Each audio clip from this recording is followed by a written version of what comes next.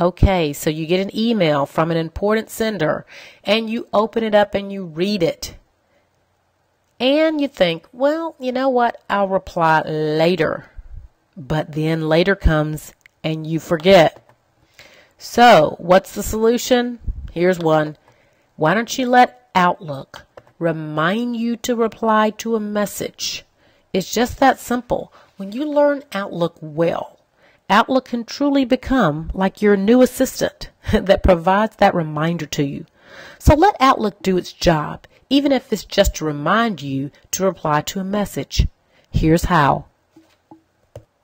Okay, the first thing you're going to do is right-click on the message you want to set the reminder for. Then you want to go down to follow up. You can get there by hitting U or going down to where it says follow up. Next, you're going to select add reminder, which you can come down to add reminder or just hit the R.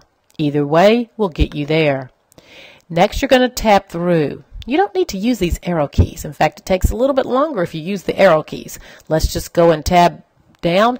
We want to make sure that we are reminded that we have a task or we need to reply to this message by Friday. So let's tab and say our due date would be Friday, which would be the 8th. So we'll just tab and put an 8 there.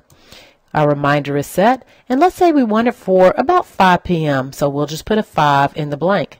And then we'll say OK, and we're good to go. We can hit enter or click on OK. I hope this tip helps.